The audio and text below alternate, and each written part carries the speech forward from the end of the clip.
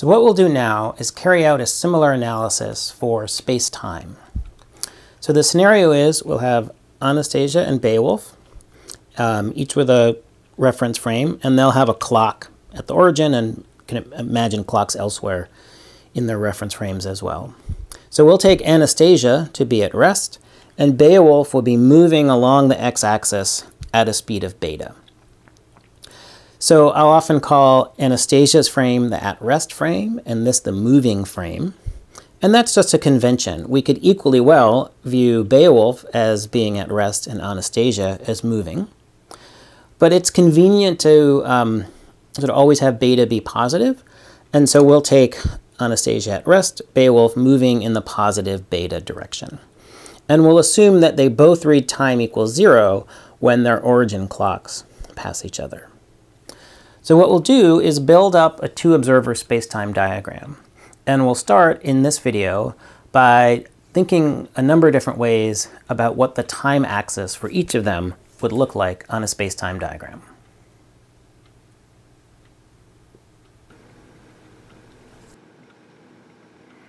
So here's the situation. Anastasia is at rest, and she's got a clock at her origin. And that clock is stationary. So the world line for this clock would just be straight up.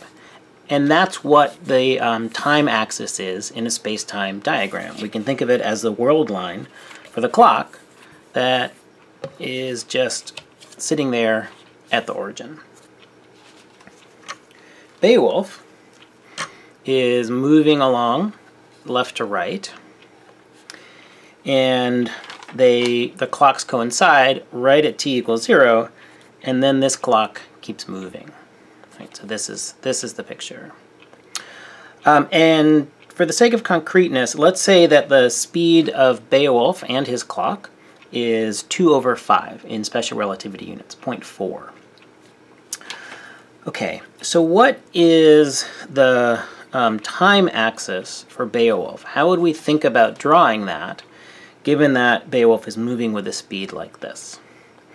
All right, so just like in Anna's frame, her clock at her origin is her time axis. In Beowulf's frame, Beowulf's clock at his origin is going to be the time axis.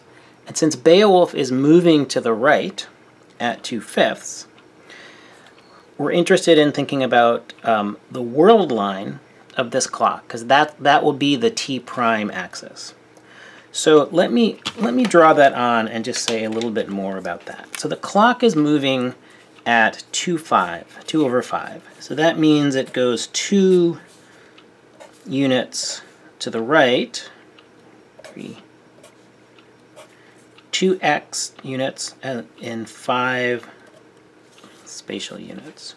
So this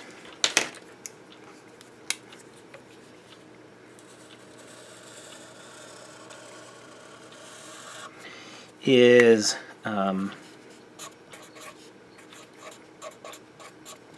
Beowulf's t prime axis, and that's just the world line of the clock that he's carrying with him at his origin. Okay, so now we need to think about how do we calibrate this axis. So I will do this similar to how we did the example for space. So let's say that Beowulf and his clock, it's 0. His clock is at 0 when he's at the origin, and he travels a little bit, and then he notices that his clock ticks 1 second later. So I'm gonna draw that here for reasons I'll explain in a moment. So this is going to be t prime equals 1. So Anastasia is just hanging out and sees this clock go by, and it's 0 here, and a little while later it's at 1. So the clicking of 1 second, that's the event here on this space-time diagram.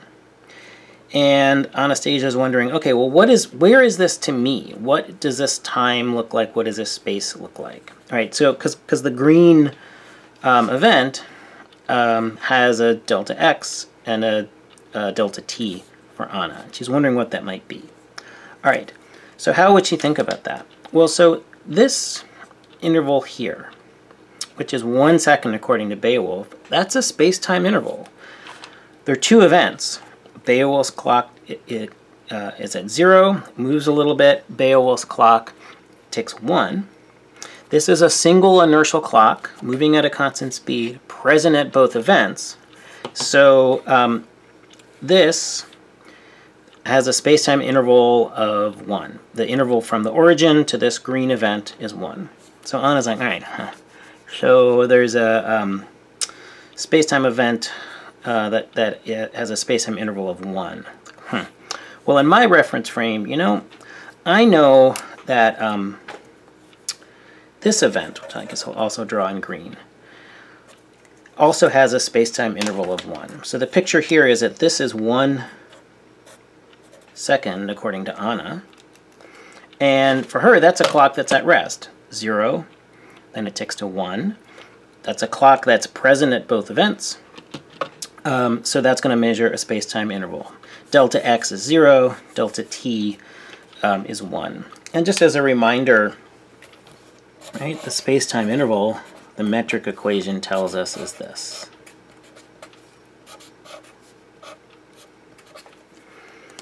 Okay, so Anna says, all right, so these 2 points have the same space-time interval. What would they have to do with each other? And then Anna would think back to that same video she watched, that it was about circles, but that guy also was talking about hyperbola. And remember, the key point about a hyperbola is that the set of all points in space-time, that's an equal space-time interval from the origin, is a hyperbola.